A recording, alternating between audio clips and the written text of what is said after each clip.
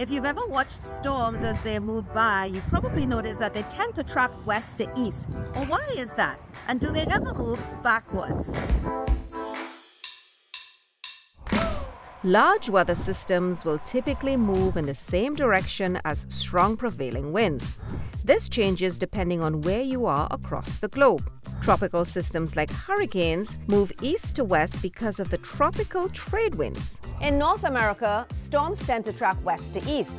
This is because of the jet stream. This is a narrow band of strong winds in the upper atmosphere at about 35,000 feet, at about the same altitude that jumbo jets fly.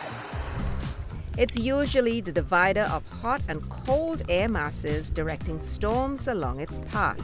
But like a highway, sometimes the atmosphere gets jammed by blocking patterns and storms are forced to move east to west. For instance, strong high-pressure systems can block the eastward movement of storms, forcing them to stall or even move backwards. When this happens, we say it's retrograding.